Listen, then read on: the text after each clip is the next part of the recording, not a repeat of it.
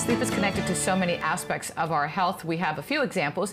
Let's walk through these, doctor, and talk about how important they are. Sleep benefits our physical health. I mean, that's just a no-brainer, no pun intended. Mental health as well. Yes. During sleep, we process not only memory and cognition, but we process emotions. And that's what we have nightmares and we have dreams, is that we are putting together our emotional state with memories and we storage them. So sleep is critical for the management of anxiety and for even depression.